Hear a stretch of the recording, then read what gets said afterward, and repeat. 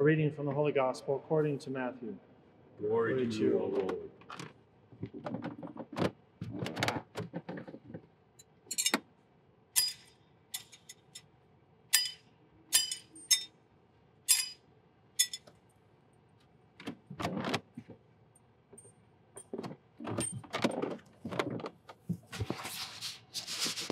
John the Baptist appeared, preaching in the desert of Judea and saying, "Repent, for the kingdom of heaven is at hand."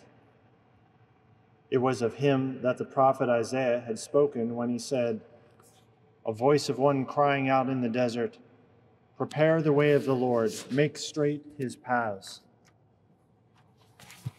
John wore clothing made of camel's hair and had a leather belt around his waist. His food was locusts and wild honey. At that time, Jerusalem, all Judea, and the whole region around the Jordan were going out to him and were being baptized by him in the Jordan River as they acknowledged their sins. When he saw many of the Pharisees and Sadducees coming to his baptism, he said to them, "You brood of vipers, who warned you to flee from the coming wrath? Produce good fruit as evidence of your repentance. And do not presume to say to yourselves, 'We have Abraham as our father.' For I tell you, God can raise up children to Abraham from these stones. Even now, the axe lies at the root of the tree. Therefore, every tree that does not bear good fruit will be cut down and thrown into the fire. I am baptizing you with water for repentance, but the one who is coming after me is mightier than I. I am not worthy to carry his sandals. He will baptize you with the Holy Spirit and fire. His winnowing fan is in his hand. He will clear his threshing floor and gather his wheat into his barn, but the chaff he will burn with unquenchable fire." The Gospel of the Lord. Praise to you, Lord Jesus Christ.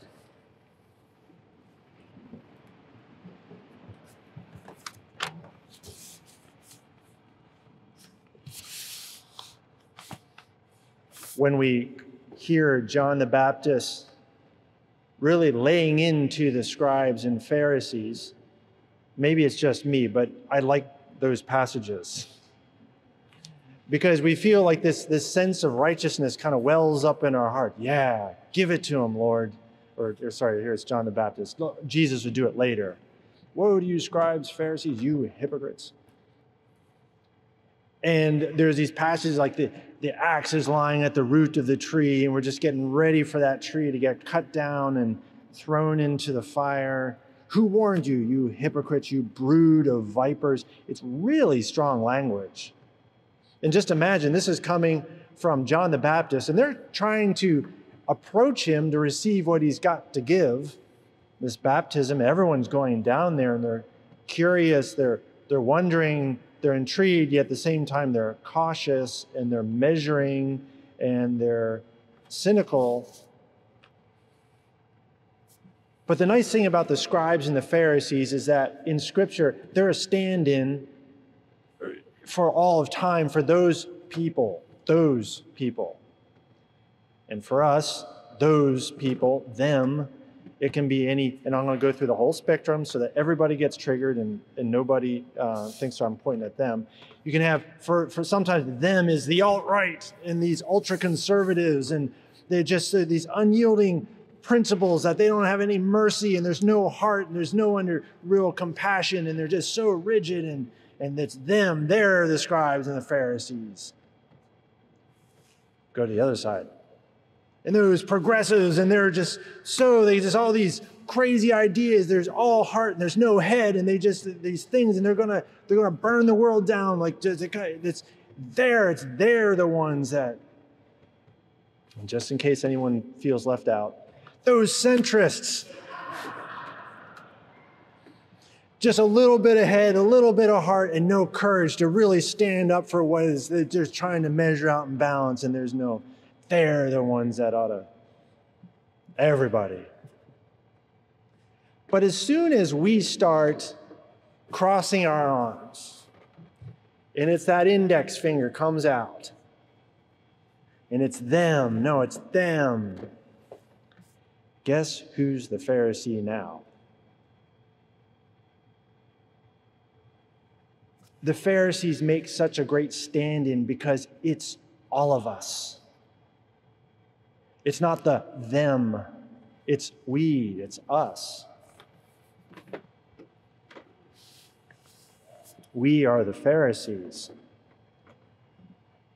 Now, obviously, we all we're not all just absolute corrupt. There's goodness in all of us. But at the same time, we realize that in all of us, there's something's wrong. I mean, why do we do these things? Why do we cross our arms and point fingers? Why do we go to these different extremes? Why do we lack courage to stand up for what must be stood up for?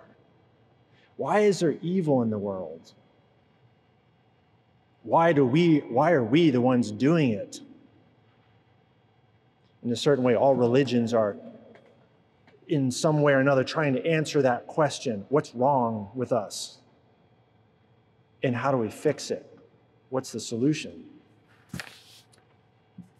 In our Judeo-Christian tradition, we recognize that the very fact that we're able to ask the question, what's wrong with this? What's wrong with us? Means that there is something there's a harmony that should be, but which is not. A harmony that should be, which is not. When did that go wrong? Well, we point back to we use mythical language to speak about it, but we're pointing back to some kind of a spiritual reality that took place of original sin. And so there was this original harmony with God and with creation and with each other, and it wasn't a struggle. There wasn't a labor to make that happen. We weren't constantly veering off into these strange directions. But with the fall, and to use the words that Pope Benedict, Emeritus Pope Benedict used once, he said it was like there was a drop of poison that entered the bloodstream of humanity. It's a great description. Because it gets in there and it's like an infection that it gets passed on throughout all of humanity, and you can't just get rid of it because it's in there, it's circulating around. A poison entering the bloodstream of humanity. And so where there was harmony, now there's tension, and now there's adversity. First of all, with God. We struggle to pray. We struggle to even relate to him well. We do it better and worse at times, but it's not easy. And we realize there's this thing that draws us to God, yet we feel but there's also things that draw us away, and it's internal to us. There's also tension with each other. It's not just with God, well then it's with each other. And so even inside of where you would think there should be the most harmony, there can be also tension there inside the family. Between spouses, between parents and children and other relatives. There's tension. Now, it can be better, it can be worse, but it's not a complete, harmonious, glorious union. There's also a tension with the rest of creation, with the world. We struggle to carve out our existence in the world because of the forces of nature that in a certain way seem to be against us in one way or another. Why do viruses come along and wipe us out? Why do earthquakes and fires and this trying to balance out the environment and what we're doing? It's not easy. And then lastly, and maybe this is the worst of all in a certain way, is that there's an internal intention inside each and every one of us. The way the poison affects us internally. Our minds aren't able to grasp reality with clarity, with ease. We struggle to do that. And we come up with strange answers that are off the mark. Our mind is clouded in a certain way, not like what the angels or God has. Our heart, our will, to put another word on it, it veers off from the good that we try to direct it towards, but then, no, I want this over here. St. Paul speaks about doing the evil he knows he doesn't want to do, and he does it anyways. And the frustration that he experiences in that, we've all got that in ourselves. Those of you who have children, it like wells up out of us. Those of you who have had children, little children, which one of you taught your child to lie? Like taught them, okay, now this is the truth, but I want you to say this. Nobody does that. Nobody has to, because kids do that automatically. That's messed up. But everybody does it without even being taught. And then lastly, there's this tension between our body and our soul. After a while, our body, little by little, starts, to use the very appropriate phrase, starts to give up the ghost. It wears out and says, tell you what, I'm done here.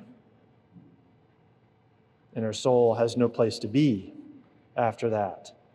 Well, God takes care of it after that point, but so it's this world of tension in which we're all the Pharisees, and it's not just because of we're just a bad person. It's because we're messed up. There's this internal tension that we can't save ourselves from. We can't just take that and make a decision. You know what? I'm not going to be like that anymore. If somebody knew how to do it, great. I haven't seen it. Humanity hasn't seen it yet. Well, one exception and the other exception. But it's in this world of tension, strife, internal suffering, external suffering, that's where Christ comes. We have this longing for things to be like what Isaiah was speaking about there in the first reading, this great harmony on his holy mountain. The stump of Jesse, the bud shall blossom. The Spirit of the Lord will come down. The wolf shall be the guest of the lamb. The leopard shall lie down with the kid. The calf and the young lion shall browse together with the little child to guide him. It's using poetic language to describe a perfectly harmonious situation. And our hearts long for that. We want that. We need that. And we can't get there on our own. If we could, we would have done it already. God doesn't wait. God didn't wait for us to get that worked out first. He didn't wait till the moment 2,000 years ago when, okay, now there's no more wars, there's no more hunger, everyone's getting along, nobody steals, nobody cheats, and everyone prays just right. Everyone worships just right. Now I'll come. That's not what the situation was then. That's not what the situation is now. Yet he comes. And he comes as a baby.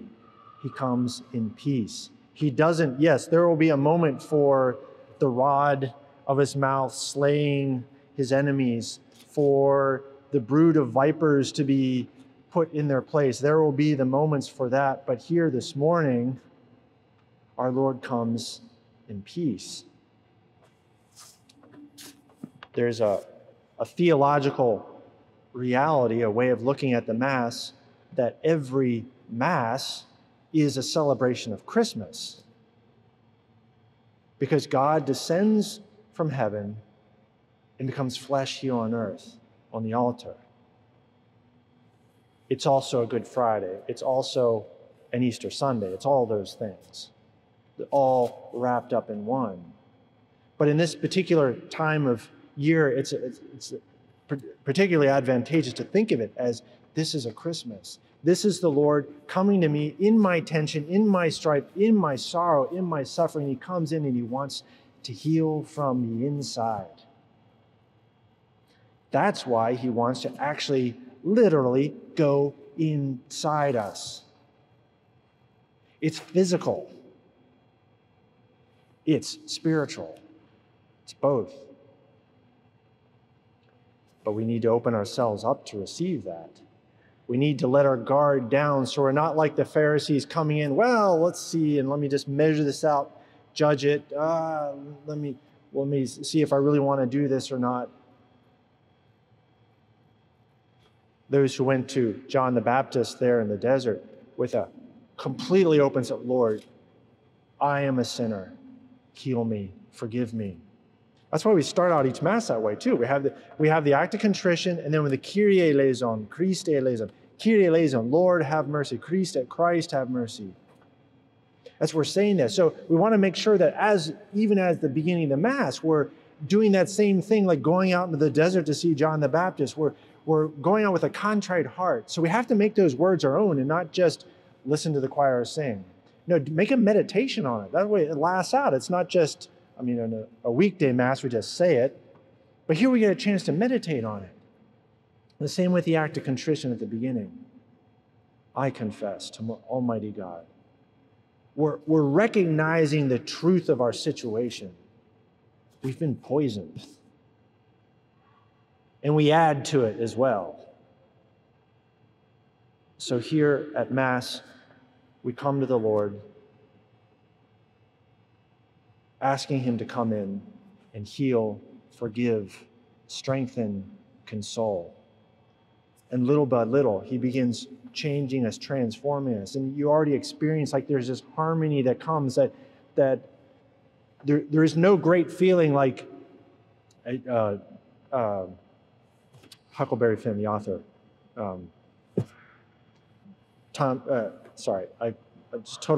Mark Twain, Mark Twain. He said, there's not such a good feeling as getting out of church. Now he meant it because for him it was a labor to be in church to begin with, and now he's finally out. But there's another truth that he was kind of pointing out there. It's like when you get out of church, it's like something's right in the world, and there's something right in me, and there's a harmony that I have now that I didn't have walking in.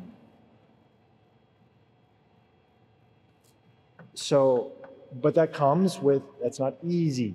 We still have to work at that. We still have that tension with God. So, but through prayer, through being here, making the sacrifice, through just thinking about these things, meditating and opening our heart to receive the Lord in communion, He begins to save us and transform us and preparing us for that, to be on that holy mountain, which we can experience some here on earth, but ultimately in full in heaven. In the name of the Father, Son, and the Holy Spirit. Amen.